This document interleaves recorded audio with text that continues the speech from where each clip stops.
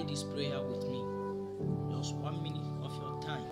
He said, praise is awaiting you, O God in Zion, and to you the vow shall be performed.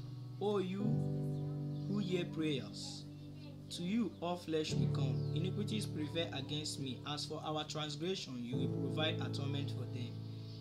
Blessed is the man you choose and cause to approach you, that he may dwell in your court. We shall be satisfied with the goodness of your house. So I'm telling you today, whatever you are hoping on, whatever you are thinking, whatever you are saying, all your doubts, God is calling you today. For He has made you a chosen one from the day you were born. My friend, my brethren, you are my family. God is calling you today.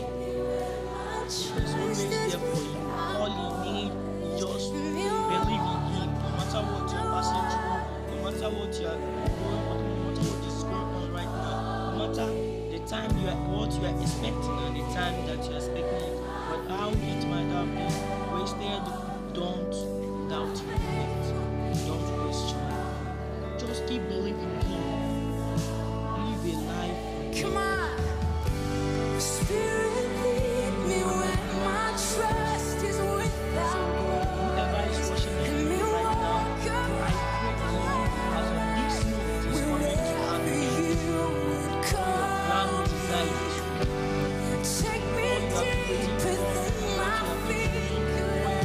Also, once you are laboring,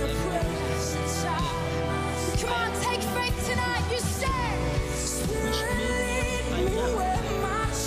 And as I say this prayer with you,